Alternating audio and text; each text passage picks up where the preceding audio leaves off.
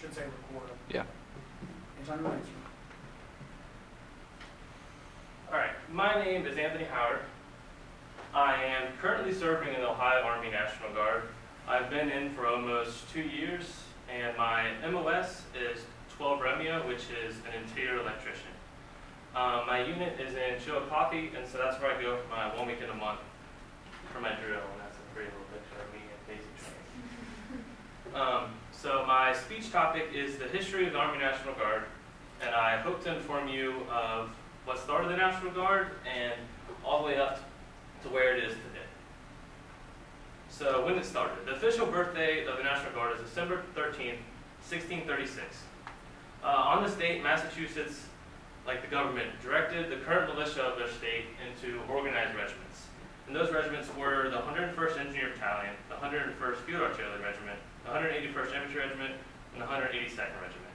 So pretty much what happened was that they took the people who were serving for their state already defending their borders, and they just organized them into an actual regiment. And a big question that always seems to come up with the National Guard is, how can the National Guard be older than the U.S. Army? And the official birthday of the Army is June 14th, 1775, over 100 years later than the official birthday of the National Guard. And what caused this is the Militia Act of May 8th of 1972. And, I mean, 1792, 1972. It permitted militia units organized before that date to retain their customary privileges. So this just recognized them as a militia that worked for the state and recognized what they did before and what they're doing now. That gave them the ability to have that be their birthday of the National Guard. So the National Guard's presence from then till now. The National Guard, the citizen soldiers that make up the National Guard have been in every major war of the United States. Some of the big significant jumps in the National Guard would be like the National Guard doubled the size of the regular U.S. Army about a year before Pearl Harbor in World War II. So there was twice as many people in the National Guard in the Army than there were in the normal United States Army. And there were more than 138,000 Guardsmen mobilized to the Korean War. And that's not even including the amount of people that are in the National Guard in total. That's just the number of people who were working in the National Guard and got activated to serve in the Korean War. And these are just a couple pictures from National Guard units from that time. And continued, approximately 63,000 Army Guardsmen were called to serve in Desert Storm. And again, that's not a number of people in the National Guard at that point. It was the number of people in the Army National Guard deployed to Desert Storm.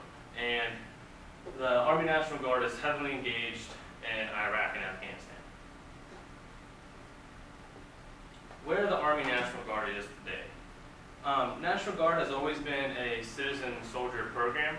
So pretty much what that means is that people in the National Guard, whether they're in the job force or going to a college like myself, they have their normal job, their normal life, and then they're a part-time soldier 1 week in a month to their units. And then, but at any moment they can be activated either by their state or by the nation to serve either overseas or here in the States, whether it be a natural disaster in Ohio or any other state that I would be called for, or any riot or anything like that. We're protect the state, protect the nation, protect the world.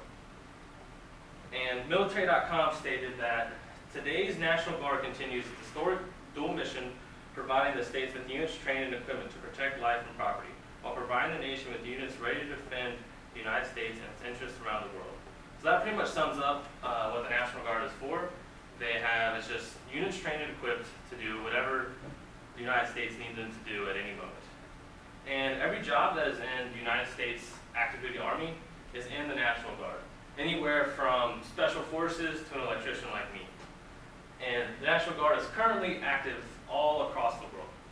It's in all states of the United States and pretty much any country you can think of, we're a part of. And as a conclusion, I hope you learned something about the Army National Guard today.